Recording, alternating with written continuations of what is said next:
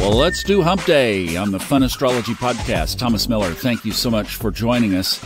You know, I've taken so much of your time the last couple of days. We're going to keep this to a mini version because I'm also saving vocal assets to try to finish up Ray's 2024 forecast book. Been a bit of a stretch on the old vocal cords because we're trying to get it done and in the can so that you can have it next week. But boy, is it worth it. It's an amazing look at all of the outer planet movement going 2032 and beyond, really. It's just a phenomenal essay on everything that's getting ready to happen in the sky. Can't wait to sit down and talk with him about it more. You know, if you have a question, if you've been looking at the mundane, you've been looking out over the next couple of years, and you have a question you'd like me to run by Ray, stick it on the SpeakPipe message system on the funastrology.com website, or you can put it in the little chat box down in the lower right, and I'll see if I can't get it in there. Okay, we've been looking a little bit more ahead. We have one that's happening right now as this is being released. 4:30 Eastern Time, Venus is home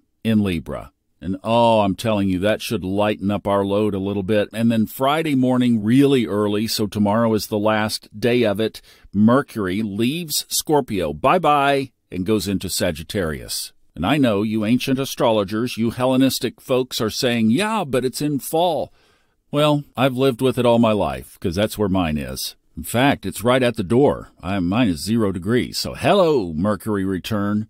Now, a couple of things setting that up, because over the next 2 days, Mercury is going to be at 28, 29 degrees Scorpio. So there could be some extra tension around this transition from Scorpio to Sagittarius.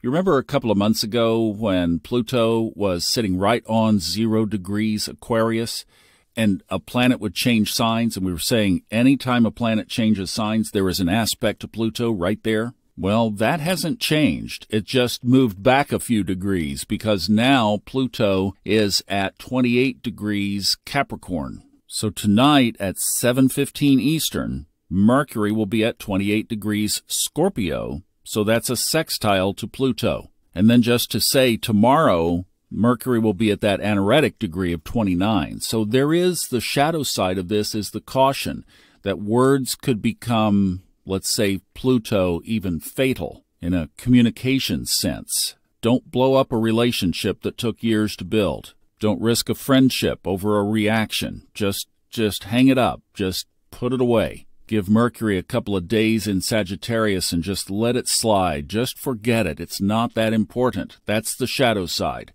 Where can we use it positively? If you have a loving, transformational message that you have wanted to communicate, now would be a great time to do it in love, in gentle honor of the other person and their journey, from wisdom of your experience having been through the same, not as an I told you so or do as I say, not as I do, but in a, hey, let me tell you how that worked out for me and maybe give you something to think about.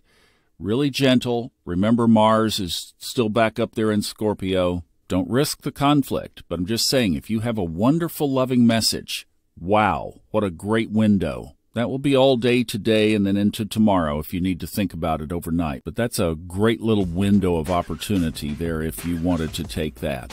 All right, we talked about Venus going home to Libra. Well, the moon is going to be moving in tomorrow morning at 3:07. So there's that early Luna-Venus combination in Libra. Can you just feel the calm? Hopefully you can, and hopefully it will be. I'm hoping. All right, so that we'll talk about more of that tomorrow, but that is coming, so we're moving in that direction today. The void, of course, doesn't start until about midnight Eastern, so not going to affect your day too much there. Have a great one. I'll see you back tomorrow. Thanks for letting me just keep it short today. I love you. Bye-bye.